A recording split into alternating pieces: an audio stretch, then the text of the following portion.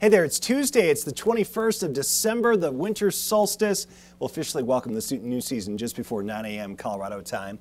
And right around that same time is when a red flag warning goes into effect for the foothills west of Denver. This is the higher terrain of Jefferson, Boulder, and Larimer counties, although in Larimer it does extend all the way out into Fort Collins. It goes over into northern Weld County as well. The concern up north is really up here on the Cheyenne Ridge, just north of Fort Collins. And then the higher terrain west of Colorado Springs, Pueblo, Walsenburg, down here in southern Colorado, all those areas under a red flag warning as well. Wind gusts up to 65 miles per hour, relative humidity under 15%, combined with the dry soil and the mild temperatures today means if a fire were to start in any of those areas, it could spread rapidly. High temperatures today will be up near 60 degrees in Denver. That's about 15 to 20 degrees above normal, depending on your specific neighborhood. It does stay much colder on Colorado's western slope. Same thing for tomorrow, highs in the lower 60s here in Denver. Similar weather pattern coming up on Thursday.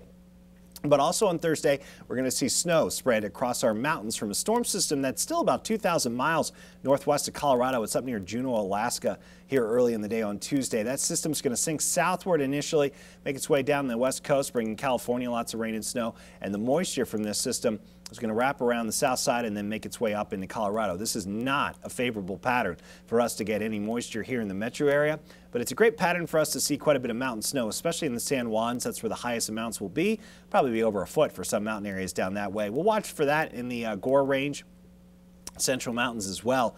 Farther north, not as much, but we could still get a half a foot up around Steamboat. Notice what we do not have on this snow forecast is anything to the east of the mountains. It's just the downslope flow is going to work so hard to keep us dry, and so we're going to keep it dry in Denver at this point other than a small chance for rain.